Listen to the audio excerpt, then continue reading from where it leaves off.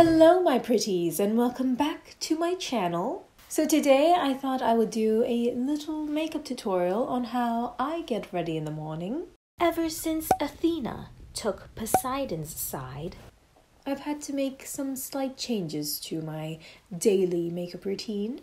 I will share my story throughout this tutorial, and hopefully then you will come to realize that I am not the monster. But before we begin, let me remind you that subscribing is 100% free, so click that subscribe button or I'll be forced to turn you all into stone. Now that I have threatened you, we shall move on to the tutorial. I wasn't always this monster, you know.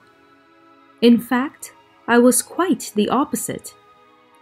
When I turned hideous, men hunted me for my head, but many failed as I would turn those wretched boys into stone. But when I was a beautiful young maiden, I was also hunted, but in a very different way. I guess I will start at the beginning, my birth. I was one of 3 sisters born to Phorkys and Ceto, who were both sea gods. I was the only mortal among my sisters. I was considered quite beautiful. Many men lusted for me, and many women envied me. However, I had nothing but love and respect for Goddess Athena, and remained pure and eventually became a priestess for her temple. Many would come to the temple just to get a glance of me and my beauty. They even all claimed that my beautiful hair rivaled that of Athena's. Athena, of course, became jealous of me. One fateful day, I decided to take a relaxing stroll along the beach and happened to catch the attention of Poseidon, the god of the seas. He became infatuated by me and tried several times to, woo me, if you will. I rejected all of his advances because I wished to remain a pure priestess of Athena.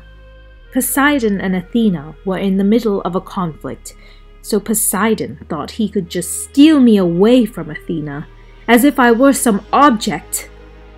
He was fed up of my constant rejections, and so he decided to take me against my will. I was absolutely terrified, shaking with fear. I ran as fast as I could to the goddess Athena's temple, hoping that she would protect me. However, she failed me. I was left defenseless, and Poseidon had his way with me. When Poseidon had finished his evil deed, Athena decided to finally appear. She was enraged that such an event had taken place in her holy temple, and so she took out her rage on me. She punished me instead of Poseidon, because punishment of the gods is, well, unthinkable. Athena cursed me. She turned my once beautiful locks of hair into venomous snakes, and anyone who would look into my eyes would be turned into stone. My transformation into a hideous monster had caught the attention of many warriors far and wide, and they all wished to add my head to their list of trophies. But they all failed. All of them, except for one, Perseus, son of Zeus. The only reason why he was successful was because the gods helped him.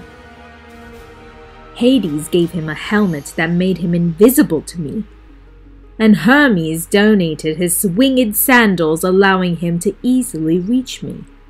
And then Athena, as if she did not hurt me enough, she gave Perseus a bronze shield that would be able to reflect my petrifying gaze, and a sharp sword so he could swiftly cut off my head. At the time of my death, I was pregnant with Poseidon's offspring, and from my severed neck, Pegasus, the winged divine horse, my dear child, was born. As you see, I was the victim in this story. I was once a beautiful, young, faithful maiden, envied by all. But history made me out to be a vicious monster, when my only error was putting my trust in Athena, who failed me and punished me for something that was beyond my control. My head, however, is now considered a protective amulet that keeps evil away, if you really want to find the silver lining. Anyways, now that you know my story, who do you think is the real monster?